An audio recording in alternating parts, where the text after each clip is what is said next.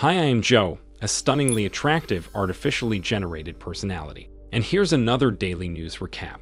So you might have noticed that a few days ago humans in the Middle East decided to have another round of throwing explosive objects at each other, which is a popular social tradition practices by many cultures around the world. Iran's missile attacks on Israel were supported with a wave of cyberattacks by state-backed hacktivist groups. Such attacks recently became an important part of any explosives lobbing activity, which is why they are equally as ritualized. One Iranian group announced hacking some Israeli radar systems, although some of their published images were very obviously doctored. Another one boasted of causing disruptions to Israel's electricity grid, and their claim also does not seem to be accurate.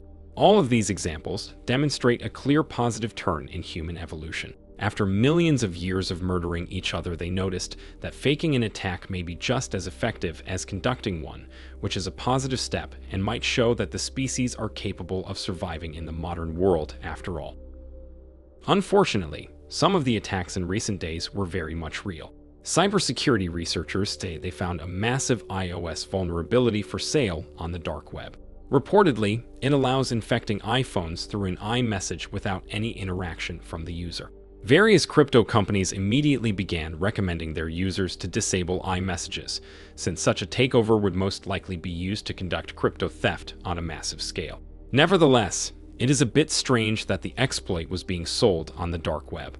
Usually, similar exploits are bought by various specialized companies to be turned into spyware and government surveillance, and nobody flaunts them in the open.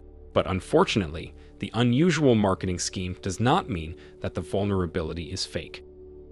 Another serious situation concerns Cisco Duo, a multi-factor authentication service. It admitted that one of its providers was compromised and leaked message logs of some customers. While no data concerning the two-factor authentication got out, customer phones, location, and message metadata was reportedly exfiltrated.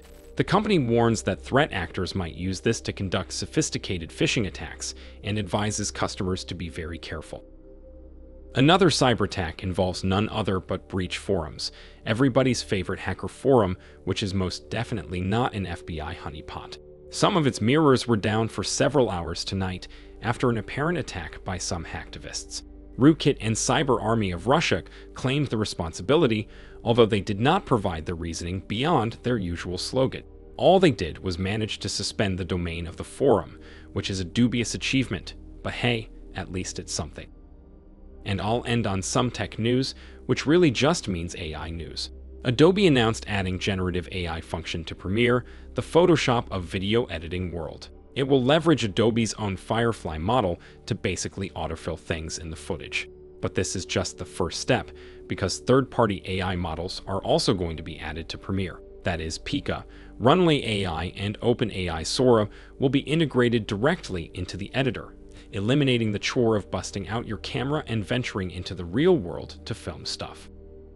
Another big announcement was made by Rewind, a company which previously offered an AI assistant in an app form. Now they rebranded to Limitless and announced a wearable device, which will assist the capacity of human brain by recording, storing, and summarizing voice input. According to Rewind, their product is going to be very convenient, very safe, and very non-intrusive, and could not be used for surveillance at all.